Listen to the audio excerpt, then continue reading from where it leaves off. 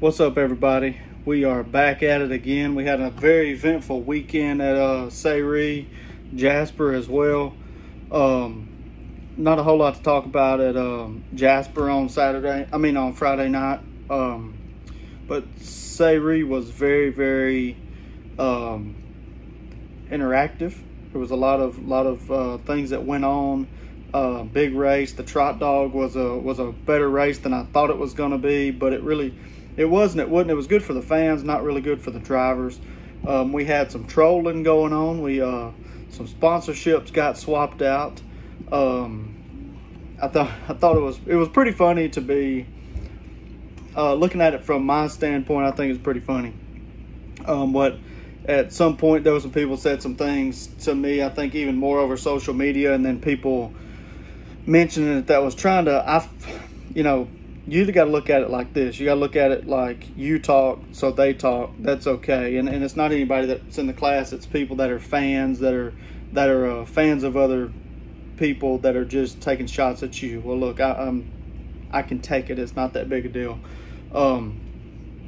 So I elect not to be offended on it. I elect to look at it as a joke. And it's really good for the entertainment purposes. So for what I'm trying to do with this YouTube channel, I'm going to lay that out there a little bit for you guys. As you subscribe, what I want to do is give back to short track racing and not take away from it. And so what I'll be expecting is my check back from the sponsorship that I don't have anymore, and I'm going to be giving that away to somebody else. So as soon as I get that check back from the 38 car, I'll be giving it out to somebody else. Probably the 10, because he can win. So what I was thinking was that through all of this, it kind of got me thinking, what can I do to help short track racing? And what I'm going to do is next year, I'm going to have a driver in one of my cars. And it's probably going to be somebody that you would not expect me to ever pick to put in one of my pony cars. And I'm going to let them drive the car that they used to own. And it ain't TJ, but it is that car. And I'm going to let that car, if that man wants to, I'm going to let him drive it and let him run that car, because I'm probably not going to race next year in that class. My late model will probably be built by then. Since I'm so good, I'm going to move up to late model and get away from these bunch of rookies in the pony stock. And just hang out there with the big dogs where I belong. It's just who I am, right? That's a joke. That's all a joke. I've got knocked on a little bit this week. Somebody said something like we ran out of money, so we couldn't keep our name on the car. That's hilarious. That's kind of what shooting shots, mentioning my wife and stuff like that. I could care less, as long as you don't put a threat towards my family. All the talkings for entertainment purposes is what I'm going to go with, and that's how I like to look at it. I think it's hilarious. Very entertaining, very slick move. Probably one of the best trolls I've seen. Wish it was me on the giving end of that troll. That's a really good one, actually. Johnston RV Service is now sponsoring a pony car, and they don't even know who's driving it. So that's probably one of the best things I have seen. I wasn't going to talk about it because I didn't want to give any attention to it, but to me it's probably one of the most comical things that has happened, and it's a really good shot back at last week's video, and I love it. It's very funny. Let's move on now to get out of the politics of what's going on at the racetrack and into some more, I feel like, on-track incidents that created more politics, which would be starting out in the Buzz class. I've got videos of what went on in the Buzz class. Not a lot of that stuff surfaced. The videos probably wasn't that great, but I will put them out there, probably on Facebook, and you guys let me know what you think about them on there. There's some drama there. There's some drama there, and I think a lot of it's a grudge. I think a lot of it comes from a small hatred of a certain group of people. And now, do they make themselves easy to love? Probably not. You know, looking at it from both sides standpoints of things, I like Chris Hill, I like Tyler Rogers, both people that were in the cars. As people, I talk to both of you guys, so I won't talk about either one of you in the sense. All I can talk about is what's going on the track and how it looks. 13 drives off through the corner.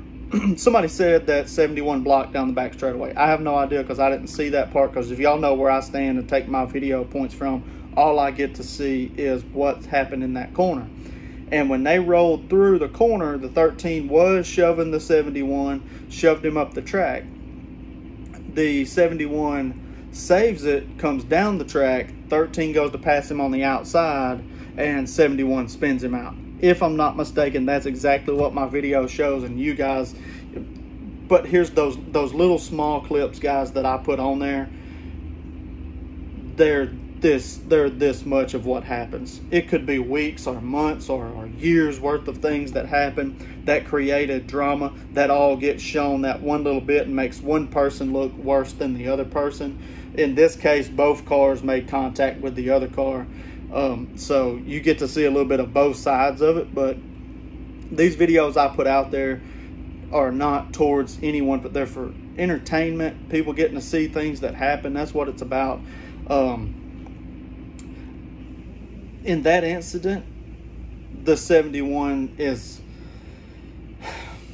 getting shoved off in the corner like that, you know, like a passing, if you want to call it a bump and run. To me, it really wasn't a bump and run. It was, but there has been intensity in that race with a different couple of groups, and I can see the frustration from Chris Hill's standpoint of trying to get up there and win races, and he's been having confrontation with a couple of different cars that's kept him out of victory lane on a couple of different occasions. But then we go into he got black flagged and rides around the racetrack waving at everybody. A gentleman, I do know his name, but I'm not going to say it, goes out on the track and is talking to Chris and then gets escorted out, all that stuff. I'm not going to post a lot of stuff about people outside of the cars. That's not what it's. If you're on that track, you're entertaining people. What happens off the racetrack and in there, I'm not going to try to put a lot of that stuff out there because I don't know what your jobs are, get you in trouble with your employer and stuff like that. It's not the idea for me. But you guys understanding that going on that racetrack, you're putting yourself in danger.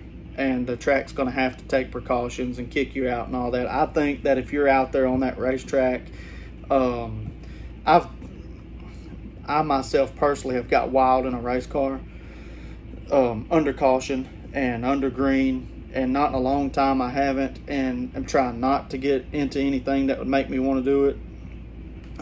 Earlier in this year, I got spun out, and I showed the displeasure by a dart at somebody, but I'm really trying not to use my car as a weapon, and not because I don't want to tear them up, but because it makes you look some type of way, guys. It does, but it's not. It's most of it's youthfulness in it, and then sometimes you're just completely fed up. I can't talk about either side of it because I've been on both sides. I've been on the side where I was young and ignorant to the situation and didn't realize that I still had a chance. I could have got back out there. And then I've been on the side where I've been full grown and I have tore stuff up just because I didn't like the person or I didn't like how they raced me before. And I didn't like what happened in that moment. I was going to show them my displeasure with zero thoughts about it. That didn't happen in the Buzz race. What's even more dangerous, though, is when you run out on the track when the cars are still moving. It's very, very dangerous is what it is. I mean, you know what you're doing most of the time. Sometimes you don't. You get mad and you don't think about it realistically. But if you're sitting back at home now, you're probably thinking, man, I probably shouldn't have ran out and did that. Or you're thinking, hey, that's my kid or that's so-and-so that you're messing with and I'm not going to have it. So I do believe that it is the part of the season where people are worried about their point standing and people are worried about getting that race won that they hadn't got to win all year, and there's frustration is mounted all throughout the year, week in and week out, and now you're in that zone where it's almost over. So if I'd say everybody sit back this week in your shop and think about the year's almost over, and things that you haven't done, you're not going to get them accomplished if you do something crazy and get kicked out. You know, really good racing though. I feel like in that Buzz class, there's a lot of good drivers that are going to move up probably, or if they stay in there, they're going to be hard to beat. You look at the 20 car, very, very fast, ran a really good race, deserved the win. I would have liked to see the 71 and 13 not have the conflict and be able to try to get up there and run with him. I don't think they had anything for him necessarily. 13 might have, would have. 71, it just depends. I didn't get to see his car run that great, but really good race, entertaining. You know, if anything, it was very entertaining. Like both groups of people in the, I like Tyler Rogers. I can't say I like both groups of people. Some of the people that hang out with Tyler Rogers, I don't like. Some of the people I do. That's just me being honest with you. Not that I don't like you as a person. I don't like how you act at the racetrack, but I do like Tyler Rogers and a few people that hang out with him. And then the 13, I like all those guys. I like Marty and Andy and Chris. So not going to talk about you guys that much because, well, I just sit here and talk about you for like 7 minutes, but very entertaining. You guys go dig for a win. Get the, try to get the politics out of it. I know how it is. You get caught up in the middle of it, and that's all you think about, and you get discouraged with it after a while. Just go try to win races and finish the season strong. Y'all have got really good cars, and you're both really good drivers. Try to get each other out of your heads, which will be harder to do now than before. Move on then. You got the mod lights. I'll say it again. What Jeremy Williams is doing in the 5 car, if you watch that race, he's going to win a mod light race if he stays in it. Doing a pretty good job in there. Hadn't always been a fan of Jeremy and his driving and his but I have, because he drives rough. But realistically, if you look back at all the classes he's in, he's driving to win. He's not driving to make friends, and that's just that's what a lot of the greats do. Very talented driver. And then you go into the Pure Street race, which was the first leg, I would say, of the 50-lap Trot Dog. There was the Pure Street and the Super Street was both called the Trot Dog, and they're, just one was for the Pure and one's for the Super. And that Pure Street race was, man, it was destined to get wild. It was fate put really good drivers in really good cars in a very tight spot. The 76 and the 02, only asking those two guys yourself personally will be what's determined. You can watch those videos time after time, and it doesn't always tell you the truth. Intent is all you could ask them. Did you intend on wrecking him? No. Did you intend on trying to push him up the track? No. They just got together, or one of them wrecked the other one. Either way, it went for a while, and there was some entertainment.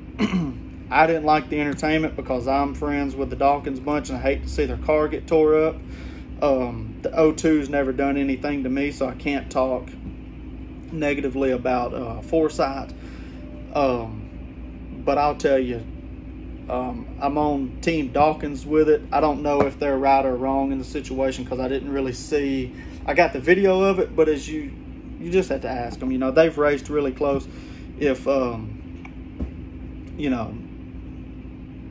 Team Dawkins, 76, baby, that's me. In the other division with Shannon, I like Austin and them too, but there's not a lot of conflict there because they race. But man, as those guys race harder and harder, there's going to be conflict. I hope that doesn't turn into anything more than what it did. You got your points across there. Hunter Dawkins is going to be a excellent driver. He's going to be, the more and more he matures, the harder and harder he's going to be to beat because he is not at the most mature level of his racing. It's his first year, and he is letting the clutch out on that 76 car. Foresight's a good driver too. You got Bo Gray in that class, a good driver. I know I'm missing people, but the classes run together there, and there's a lot of great potential in that class. The 112 and the 50 car got together. Didn't get to see it. It was on the other end of the track, but both those guys seemed cordial about it. Maybe the 50 car was spinning and the 112 ran over him. Something like that happened. But let me tell you, there's some hot rods in that pure street class, and I think a lot of those drivers could compete with anybody, whether it was super or pure, put in the same equipment or in the same rule package. They could compete with them. Hunter's going to be a great driver. Jeremy is a great driver. Bo Gray's a good driver. I know for a fact there's one person that everybody's going to say you're fanboying about because he's my friend, but Carter Murray, guys, for his first time in a big car this year, I know he drove the limited modified, but I wouldn't count that as them giving their best effort towards racing. But this is a pretty good effort they're putting forth, and they're getting to know what's going on with those big body cars. And Carter Murray is a wheel man. He is a good driver. He's very, very mature for his age and his time he's been in the car, just like Hunter Dawkins. Those two guys stay in the same class for a long time. They will both be running up front and be very, very hard to beat. Great drivers. Going into the next race, which was our race, once again, the man has been determined. And going back to before all the stuff when me and Brock and Adam and all we was talking, Brock said this year he wanted to compete or he didn't want to race. And he's done a great job working on his car and getting up front. Nobody can take that away from him. He's doing what I think he was doing the best he could with the material he had, and now he's doing the best he can with the material that he's got. He runs a much smoother line now, and he's got the car turning really well, and the car is fast. He's got a lot of straightaway speed, and it's all coming from the momentum that he's getting off the corner with. He's running great. If I'm not mistaken, he passed the 38 car Saturday night. That's an accomplishment in its own to pass them. To pass the Johnston RV Center machine, number 38, is an accomplishment. And I don't... to not be in the position that we was in before, I'm not going to discount the talent that Adam has. And for Brock to set him up and pass him, phenomenal. Hard to pass. If they don't want you to pass them, Adam and my dad's hard to pass. If they don't want you to pass them, they're really hard to pass. They know where to kill the momentum for your car. They know where to get in the way and know where to, if they don't want you to pass them, they know where to stop you from passing them at. And I know for a fact Adam did not want Brock to pass him, and he ran up there and he did it anyways. 27 car, Brandon Burchett, putting in wrench time. I'm not a fan of Brandon Burchett. I'll put that out there right here. I don't like how the night that me and Adam got into it, no matter what happened, he was on Adam's side. And take into account running over there towards my trailer and stuff, I don't like that. That doesn't make me a fan. Not anything we can't talk about and overcome, but I didn't like it. Because if you really want to find me, you know where I'm at. But letting all that go, Cat's got a car. Cat's got a really good car right now, and I don't know if he's working on it himself or who's working on it. I can't claim one way or the other who's doing what to his car. But he was slower, and he worked on his car and got faster this week. Very fast. Maybe it was the two tires. Maybe it wasn't the two tires. I don't know what it was. Looked like he had a lot of straightaway speed. He's doing something right. The 25 car showing that with him in good material, he is going to be hard to beat as well. For me and my dad, we have absolutely wore out our stuff. So waiting on parts for my car to get it back. I've been throwing different cam shafts and stuff in mine, trying to duplicate the cam that I had and the one that broke. And so I got another one ordered and it's coming. But don't look like we're going to be able to compete with everybody at the top of their game. My car. I don't believe that what I've got is fast enough right now down the straightaway to make up for my inability to drive through the corners. And that's just me being honest. What I will say is all of those guys have came to a peak. They've came to a peak. Brock's at a peak. He's doing really well. Hope that he can keep that up there. And him not wearing out his equipment in practice and stuff. He's running it. He's figuring it out for the day and then parking it and getting ready for race time. 25, 27, all look good. Adam's still fast, guys. You can't take away from the fact that Adam's still just because he's not winning don't mean he's not fast. He's fast. And then Dad dropped a valve Saturday night is why he fell out of the race. I believe we can come back and be competitive. The stuff I was saying at the beginning of the video was all false narrative. That was made up stories. I will probably be never racing a late model in my life because I'm not ate up with it enough to do that. But yes, there is some really fast cars in our class and some drivers that are developing, coming a long way, and they're doing a really good job. Doesn't mean I'm going to talk to you Saturday, so don't walk up to me and talk to me because I'm not trying to be your friend. That's just me. I want the drama. I don't want to be around the drama. And then you move on. I'm going to skip everything else. I'm just going to go straight to the Super Street. I don't know if anything else happened. I don't really care. I think maybe the open wheel raced or something.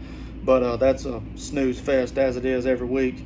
And what I'm going to go with and say the Super Street race, man, fast cars, very fast cars. I like that class. I wish the classes were combined together, but I do like that class when there's competition like there was. Just 7 got DQ'd. I'm going to say it was for a engine part. If they want you to know, they'll tell you.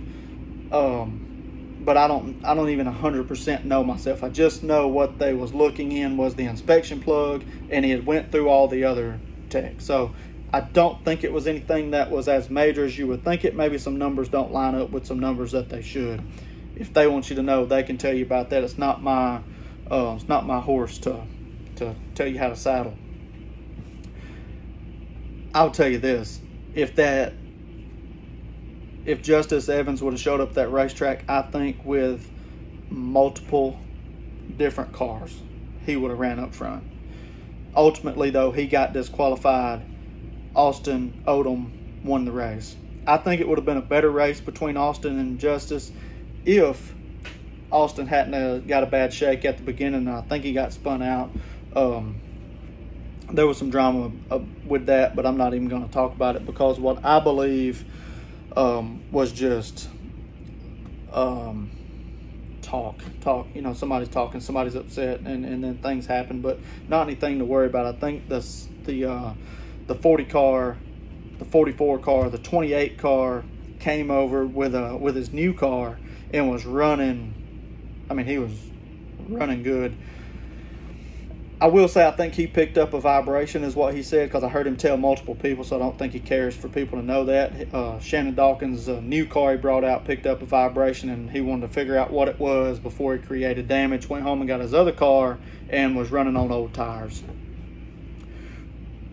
Really fast car. You couldn't count Shannon out. I picked Shannon to win the race. I thought that this year's experience, I thought he was showing up with the guns to win the race, and I think he maybe if he'd had that car earlier and could have tweaked on it earlier in that first and second practice, he probably would have been even tougher to beat. I think with the shake he wound up running third. If Austin, Zach Smith maybe, and then Shannon really didn't pay attention to the lineup. There was some on track feuding that bled over into the pits with that just a little bit. Not a lot of drama there. One thing I did miss with the open wheel, Foots Kaiser's grandson made his debut in the 14 car, and then a bad early incident. I'll say one thing to him: stay in it. Don't let that one incident discourage you from reaching your full potential, because somebody spins out or something happens and you run into them, that's just going to happen. Especially, I think it more or less magnetizes to the new people, and that's because we're not watching past the hood pins when we're that young into the sport, worried about just our car, not anything else. But listen to your grandpa. He's an excellent, he's a great setup man. He does a lot of work to be fast week in and week out. So if you're with him, you're going to be good.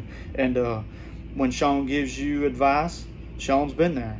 You know, you're going to get out of the car and they're going to want to talk about it. If you don't want to talk about it at that time, just say, you know, instead of getting all into your head and all that stuff, just say, hey, listen, give me a few minutes, let me cool off, let me process what I did, and then, you know, let me know it. You may be somebody that don't get hot-headed as you're in the car and mistakes happen. You may not be that way, but my first bit of advice would be, don't run off the people trying to give you advice by being a smart aleck straight out of the car while you're hot and frustrated. Say, hey, look, I'm a little frustrated, I'm a little bit mad. Give me a few minutes, let me cool off, I'll come to you. And because I actually, when I was younger in the sport, when people try to come to me and give me advice right out of the car, they're not taking into account your heart rate's at 130, your mind's running 100 mile an hour, you're still thinking about where you messed up on lap 3, and they're trying to tell you about something on lap 17. Just tell them, hey, look, let me process it, and then let's talk about it. Don't run off, you know, good help and advice, which you're not going to do that with your grandpa and them, but like, or Sean, but certain people coming and trying to give you advice, you know, and listen to all of it, but don't take all of it. Don't take all of it as it's good, positive advice. Listen to your grandpa, listen to Sean, or whoever they tell you to listen to, because they got your best interest in their heart. I was looking forward to seeing that. I really wanted to get some film of you making your first laps in the race.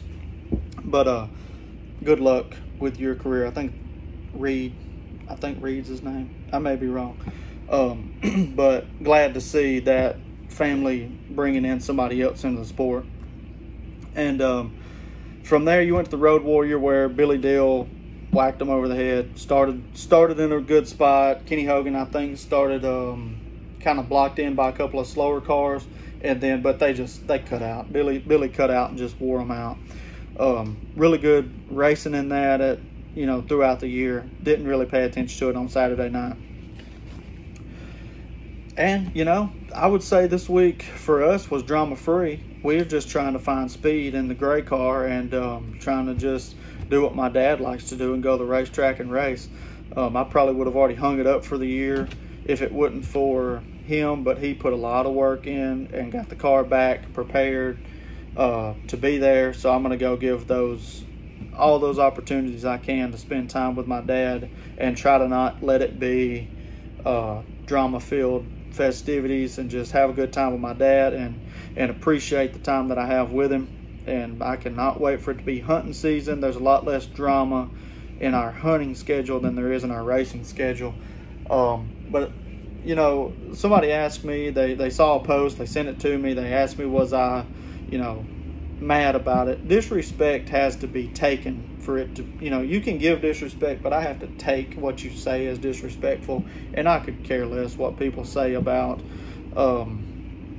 myself. It really doesn't matter to me what people say, but I will say this: Sayre Speedway has a lot of good, loyal people to me and my family, and to a lot of y'all. Appreciate the fans. Appreciate the fans that you have, and appreciate what you have. Don't worry about what other people have, or worry about what other people say about you, because what you have, reflect in the moment what you have and how blessed you are. Because if you're able to come and sit in those stands, you're blessed, because somebody sitting at home don't got the gas money or entry fee money. And if you're in a race car down there, there's somebody sitting in those stands or sitting at home that wishes they could be there.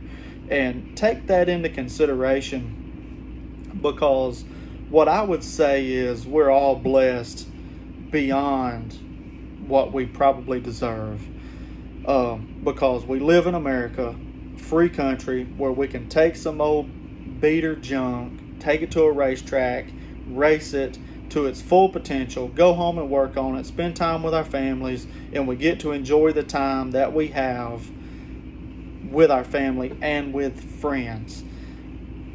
If you have friends at that racetrack, if you don't, like myself, have I lost friends because of the racetrack? I have, but I've gained friends in the masses that I could call right now and they would help me with anything that I needed. And a lot of y'all do too. So you look around and you think you don't got any friends, talk to some of these people at the racetrack. You can find some of the best friends you've ever had, and probably some of the most weekendable, I'm just going to call them weekend enemies. If you run into them somewhere else, they're probably not your enemy. But on that racetrack at that moment, you're fighting, and you're all fighting for a trophy that costs $10 and the least amount of money. You probably make more money in a day than you do winning a race at Sayre Speedway.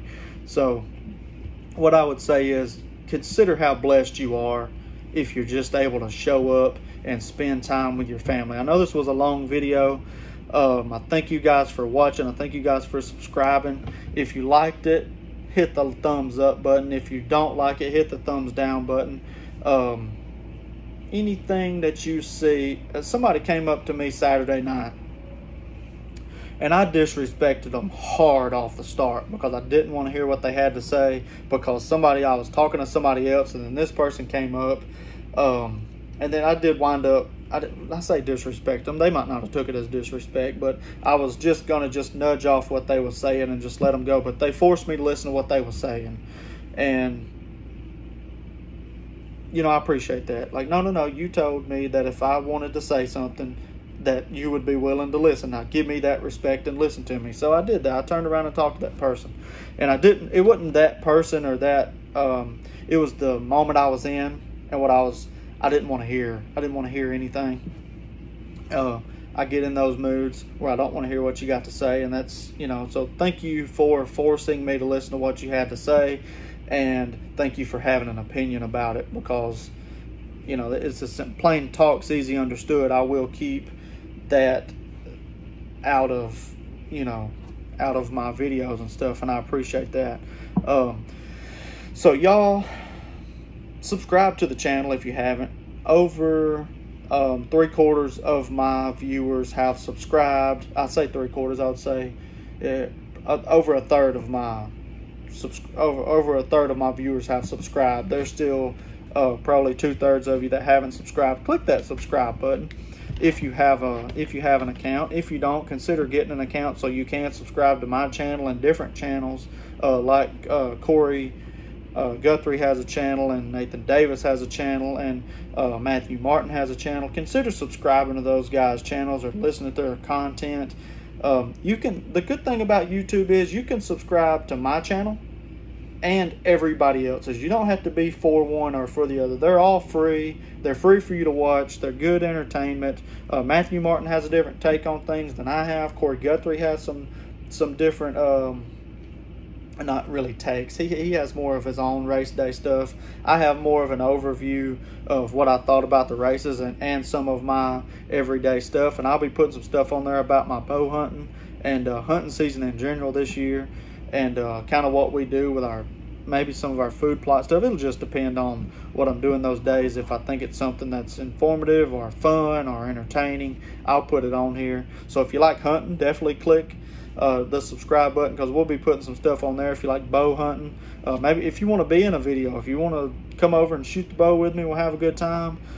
Good thing on my back deck, we can grill and shoot off down into what's going to be my 3D target range down there. So after racing season, it won't just be dead. I'll be putting some stuff on there about the bow hunting, doing the food plots, stuff like that we'll be doing in the next couple of weeks. I don't edit videos. I go straight to it and get to the points, or don't, or drag them out like I did this one. But what you'll see is I always tell you my honest opinion that I will also tell you to your face if you want me to, or if you want to talk, have a good time. I'm that guy. Like I said, thank you guys for subscribing. Thank you for liking. You guys have really been helpful on my Facebook page. Anything on my Facebook page, you guys comment, let me know your opinions. If there's a lot of cussing and stuff, I've said in the past, I do cuss, but I will not have the premeditated, typed out stuff on my page, because kids are going to be watching it, and I'm not going to be influencing them to say, you know, bad words and stuff like that, because they sit there and they're reading this stuff and listening to it as well, and we got to consider that when we're creating the content that we're creating. If you want to see some good racing content, Corey Guthrie's page has some on it, and Matthew Martin's got some pretty good videos. Hadn't really dug into some of the other guys' YouTube channels and stuff, but hoping to see the Donnie Show come back and start putting some takes. Man, I would like to hear what they've had to say over the last little while. And as always, support your local RV dealer, whether that be the ones in Coleman, Decatur, Johnston RV Service, or Burton Campers. That was a really good troll. That was really good. I love that. To be honest with you, I absolutely love this. One of the funniest things I've seen. Guys, until next week, there was a lot of excitement. I probably didn't talk about half of what you guys would have wanted me to talk about. I talked about a bunch of rambling stuff, but I appreciate you for watching, and subscribe to the channel if you please. Thank you.